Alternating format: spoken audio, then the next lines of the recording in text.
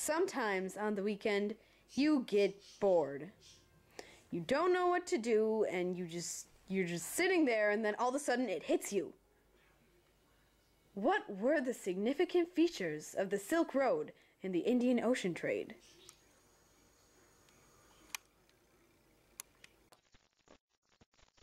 First of all, the Silk Road wasn't made of silk. It was an expansive network of trade routes.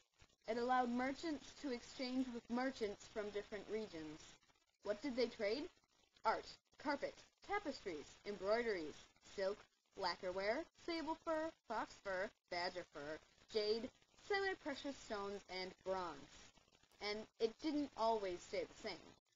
As new cultures entered the area through invasion, trade intensified with new products and new demand, along with protected roads.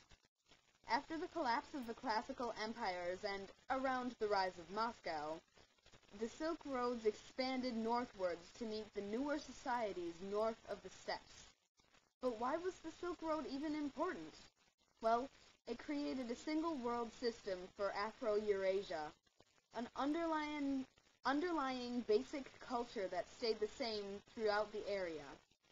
They exchanged not only goods, but ideas and language, and disease.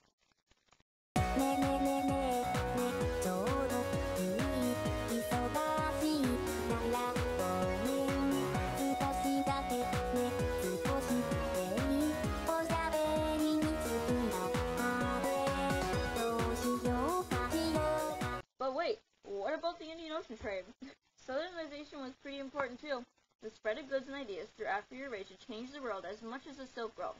Through culture diffusion by land and sea, the Indian Ocean trade routes exchanged cotton, gold, sugar, spices, porcelain, and gunpowder. The trade road changed as well. Originally, the overseas trade route from India to China was dangerous and had portages of goods, but they invented a newer route that would get them to China and back more easily and without land travel. They also found a route to the Spice Islands in the Moluccas, allowing them to trade spices with the world. The trade route was important because it allowed innovations and inventions such as champa rice and the zero-number system to spread, which allowed for a population boom and even more mathematical advancements.